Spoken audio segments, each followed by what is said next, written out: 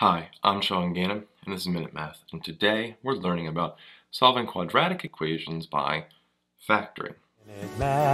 Minute Math, when you need help you use Minute Math. We're given this problem here, 10b squared equals 27b minus 18, and we want to solve this by factoring. Well, first thing I'm going to do is bring both of these over to, well, the left-hand side. We're going to subtract a 27b to both sides, and add an 18 to both sides. Okay, well, none of them combine with the 10b squared, so we're left with, well, if I can write it, 10b squared minus 27b plus 18, and all these canceled, so that's equal to 0. All right? So now we have 10b squared plus, or minus 27b plus 18 equals 0. We're trying to factor here. That's a difficult one. So I'm going to use grouping. I'm going to use grouping here, okay? Well, I'm going to take 10 times by 18, and I get 180. And these two numbers, I know it's going to be a positive 180. I'm going to find two numbers that multiply to be positive 180, but add to be a negative 27. So I'm not going to go through all the factors of 180. That's going to be too long. I'm going to kind of jump through ones that I think would work, and see if anyone jumps out at me that adds to be a negative 27. Well, negative 10 and negative 18 clearly multiply to be 180, but they don't add to be negative 27. It's kind of close.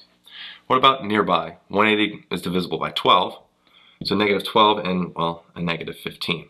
Negative 12 times negative 15 is a positive 180, and we add those together, well, we get negative 27.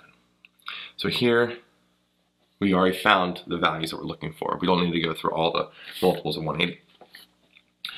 So let's go rewrite this equation, 10b squared.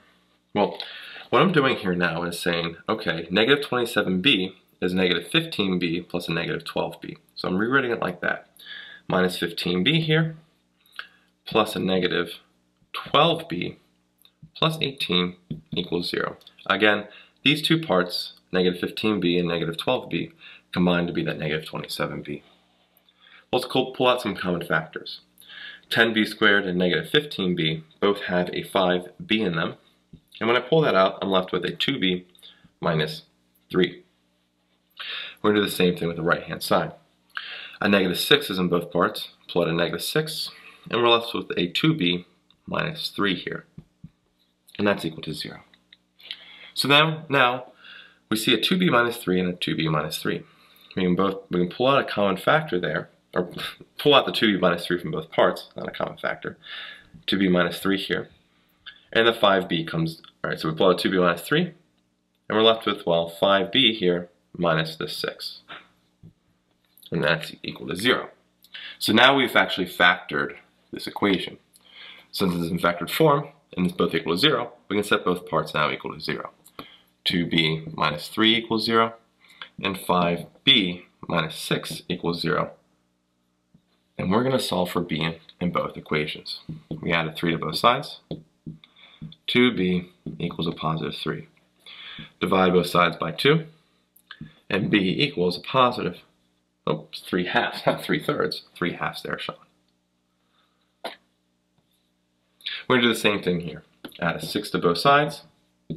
5b equals 6, divided by 5 to both sides. And b equals 6/5. And so we actually have our two answers we can combine as one here. B equals 3 halves and a 6/5.